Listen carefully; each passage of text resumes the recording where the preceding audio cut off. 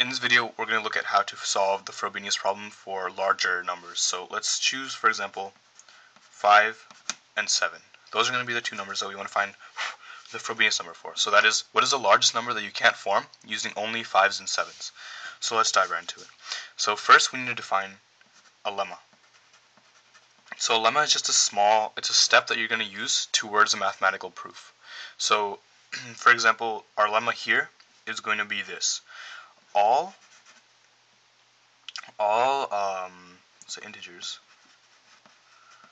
integers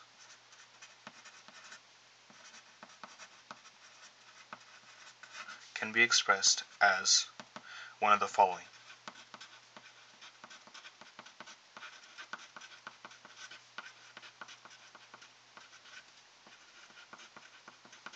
Okay, so here's our lemma.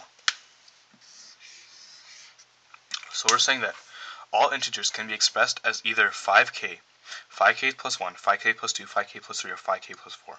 So basically that means that every integer is either a multiple of 5 with 1 added, a multiple of 5 with 2 added, with 3 added, or with 4 added. That's the only types of integers that exist. And we can see how that's possible because let's just list out some of the beginning integers. So we have 0, I'm going to start from 0, 1, 2, 3, 4, 5, 6, 7, 8, 9, 10, 11, ... So, what is 0? 0 is a multiple of 5. It's 5 times 0. What is 1? 1 is a multiple of 5 plus 1. It's 5 times 0 plus 1. And you can see how that's true for all these. What is 6? 6 is also a multiple of 5 plus 1. It's 5 times 1 plus 1. What is 9? 9 is a multiple of 5 plus 4. It's 5 times 1 plus 4. So we see how this lemma is true. So now we're going to dive right into the proof. So this problem can be stated as this. So it's basically saying that 5 times some number, and the condition is that A and B are natural numbers. Okay, they can be 0 as well, but then we just get k equals 0, and there's no real point of forming 0 things. So we see that if we plug in A and B, we're going to get some number. So every number we can form using A and B are natural numbers is a possible number. So the highest one that we can't form is the Frobenius number. So let's rewrite this in a different way. I'm going to rewrite this as 5a plus 5b plus 2b equals k. So I split the 7b into 5b and 2b. I'm going to group the 5. So it's going to be 5 times a plus b plus 2 times b equals k. Now we see how this is starting to resemble the 5k plus some number. So let's just do a quick experiment. Let's say let b equal to 0. So then this becomes what? This becomes 5a, and the 2b disappears because b is 0, equals k. So a is any natural number. It's even 0, so we can put in 0, 1, 2, 3, 4, 5. We can't put negative numbers only. We can't put negative, because we can't have a negative quantity of something. So that means that we can form all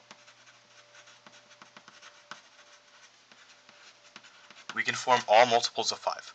That probably was already obvious to us because given that 5 was one of our numbers, we can already form that. But it's a good result. So we can form all multiples of 5. Now let's say let b equals to 1. What does this equation become? 5 times a plus 1 plus 2 equals k. So now first thing to note is that no matter what the coefficient of 5 is, since a is a natural number, a plus 1 is a natural number, which means that this whole thing right here, 5 times a plus 1 plus 2, is going to be some multiple of 5 plus 2, no matter what. So what values can a plus 1 take? Well, a plus 1 can take, we have to look at that, we have to see what values a can take. So a can take 0, 1, 2, 3, 4.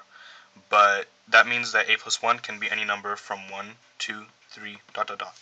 But a plus 1 cannot be 0, because that would mean a is negative 1, which is not possible.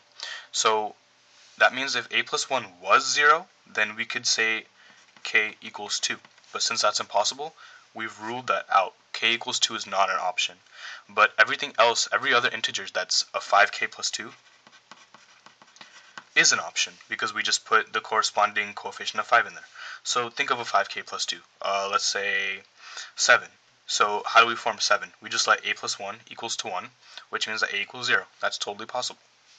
So we've seen that we can form all 5k plus 2, but 2. So here's the first number we can't form. We're going to go on. We're going to say let b equal 2. Now we get 5 times a plus 2 plus 4. Remember, we're plugging stuff into this equation, equals k. So now a plus 2 can take all values except 1 and 0, right? Because it can't be 1 because an a is negative 1. It can't be 0 because a would have to be negative 2. So that means we can form all 5k plus 4. See how our term outside is 4 now? We can form all 5k plus 4 except when a plus 2 is 0. So except, but 4, and when we put 1 in here, this becomes 9. 9. So here's 2 more numbers we can't form. So I'm going to flip to the back, and we're going to say let b equals, what are we on? We just let b equals 2, so we're going to do b equals 3. And we get 5 times a plus 3 plus 6. But 6 can be broken as 5 times a plus 3 plus 5 plus 1, right? And this 5 can just be incorporated into here. We get 5 times a plus 4 plus 1. So really, this is just remainders of 1 that we're going to be forming here. And a plus 4 can take all values, except can't be 0, can't be 1, can't be 2, and can it be 3? No. Can it be 4? Yeah. So we can form all 5k plus 1. But when you put 0 as a plus 4, we get 1. When you put 1, we get 6. When you put 2, we get 11. When you put 3, we get 16. So we can form all those except those. And let's just test to see if this is true. So let's take 16 for example. Is it possible to form 16 using 5s and 7s? So if we try to use 2 7s, no, that's not going to work. We try to use 2 5s, that doesn't look like it's going to work. So it looks, we can't do it. So our method is working. And let's just do it one more time. Let's let b equals 4. So then we get 5 times a plus 4 plus 8. That's the same thing as writing 5 times a plus 5 plus 3. So now we're dealing with multiples of 5 plus 3. Any number that's 5 times something plus 3. And a plus 5 can't be 0, 1, 2, 3, or 4. That means we can form all 5k plus 3. But if we put 0, we get 3. But we get 8. We get 2, 10, 13. We get 15, and 3 is 18, and 23. So all those. And should we do, how many cases have we done? We've done let b equals 1, let b equal, we let b equal 0, 1, 2, 3, and 4.